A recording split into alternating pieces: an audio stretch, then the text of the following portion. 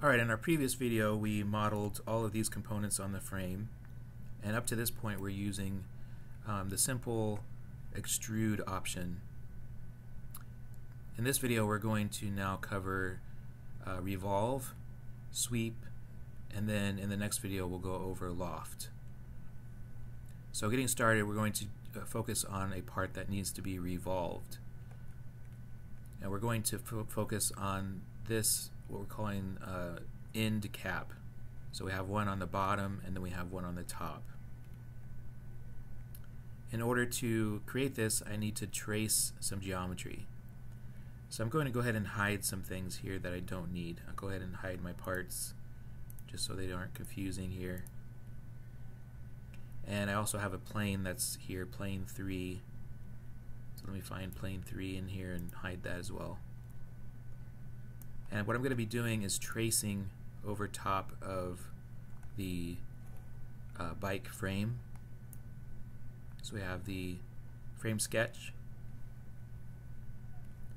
and I'm going to, that was created on the top plane, so I'm going to create another sketch and use the top plane.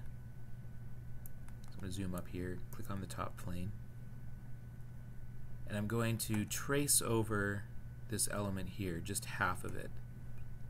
So I'm going to use the line tool and just reference these points and make them coincident to those.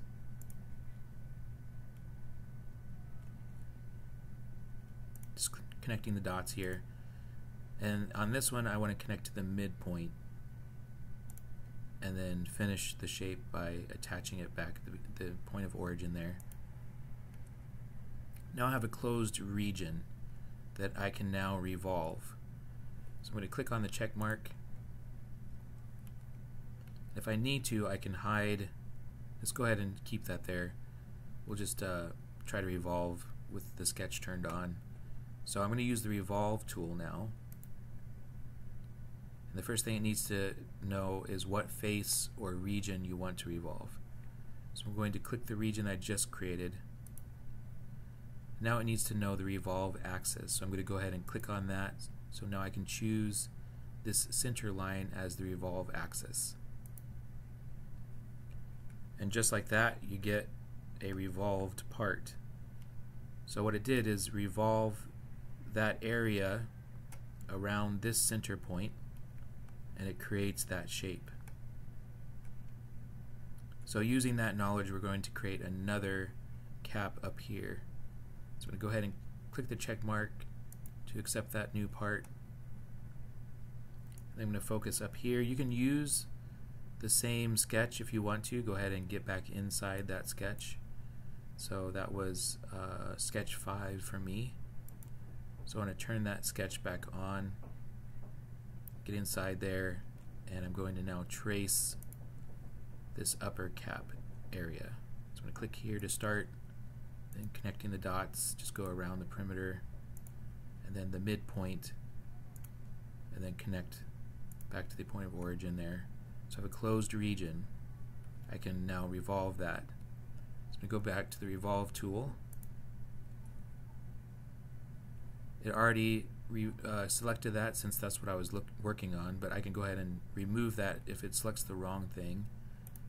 Just going to remove that and select, and I need to now turn on the eyeball, make sure it's visible. So sketch 5 is visible in my drawing. Yours could be a different number depending on how many sketches you've made. So you just want to make sure that that's visible, and I'm going to select that area. Let's see if I can select it. Oop, there we go. So you want face of sketch 5, and you want to make sure that that's correctly outlined there, and then go to the revolve axis option, choose that center line, and now you've created your top cap there. So you have a bottom and a top cap. Click the check mark, and let's just go ahead and zoom out and see what we have so far. So far everything is looking great. Everything's lined up with our sketch, and everything is 3D modeled with parts. So far so good. I'm going to go ahead and hide the parts.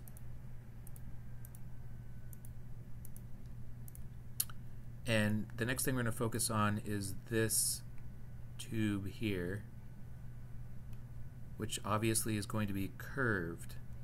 So I'm going to use a circle profile, and I'm going to be using the sweep option to sweep along this curve.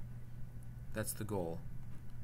First thing I need to do is create a sketch plane that is perpendicular to this curve. And it seems easier than it actually is to do that. So if I wanted to do that, I would need to get into the sketch. So we have the frame sketch, and try to draw a line. I would use construction geometry from somewhere on the point of this curve, perpendicular. And it doesn't give me the option for a right angle off of this curve. I've tried this already. I know it doesn't work. So you can't get a perpendicular or a right angle constraint off of a curve, which is what I would need in order to be able to draw perpendicular to this curve. So the method we used prior to get a sketch plane in the right orientation is not going to work. But let's go ahead and check and see what our options are. I'm going to go ahead and click the check mark. We're done with that sketch. Let's get into the plane tool and view what other options we might have. So we've already used the plane point. If we knew the plane point connects an existing plane to a point in the drawing, we used the line angle, which worked for the other drawings we did. Point normal, 3-point, and mid plane are not going to work. But curve point, that's the option that we want. So this allows you to place a drawing plane at the end or on a point of a curve, and it's a two-step process. You select the curve or the point first. So I'm going to click on the curve first, and then you're choosing the point where you want your drawing plane to intersect. So I'm going to choose this midpoint here. As soon as I click on that, a drawing plane appears, and it's perfectly perpendicular to that point on the curve, which is exactly what I need in order to start drawing. So again, let me just review that. I'll go ahead and remove this. So it needs two entities, a curve and a point. And you can select whichever you want first. So this time I'll select the point. So I have one entity. Then it needs to know the curve as well. So I'm going to click on the curve. And there I've generated a drawing plane. So I'm going to click the check mark to accept that plane, and then start a sketch using that new plane. And I just need to model a simple circle. So I'm going to go to the circle tool and zoom in, and no matter where I try to reference something, I don't get anything that I can snap to. So I need to use the Use tool in order to reflect some geometry into my current sketch plane. So I need to click on the center line, and then I can either reference this line or this line, either one would work, to give me an outside diameter for my circle. So I'll click on this line here. So now I can create a circle using these new points. I want to make it coincident to the center, and then I'll drag it out to the other point on the outside.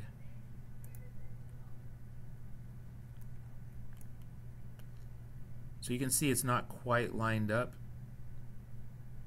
but it's close enough, and you'll see as we model it in 3D space, it will pretty much line up exactly. Alright, so now we're ready to try our first sweep. So I'm going to accept the sketch, and then I'm going to zoom out,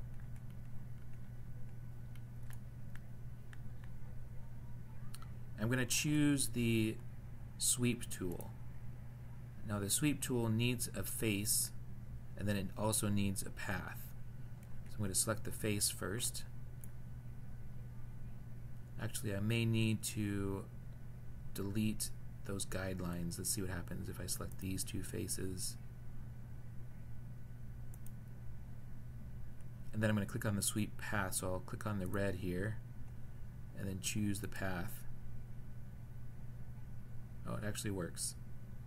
So you don't need to really get rid of that geometry. Sometimes that internal geometry does affect the sweep, but this time it didn't. So you need to choose both halves of the circle and then choose the path to sweep along. Pretty simple. Alright, we're going to accept the new part, and then we're going to enable the parts that we need in order to split this. There we go, now it generated. So I need to reveal part 2, which is my seat post, and then part 5, nope, part 7, 4, let's see, where is that part? 3, there we go. Now I need to split it with both of these parts. So this will be a two-step process.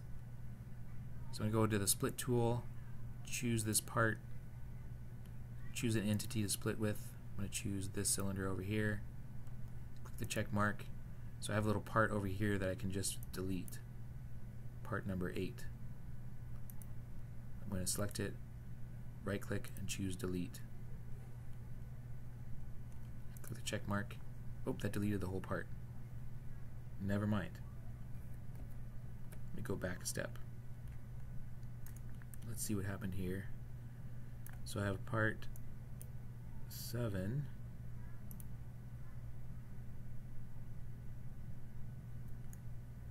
Let me orbit here. So I should be safe to delete that part, part 7.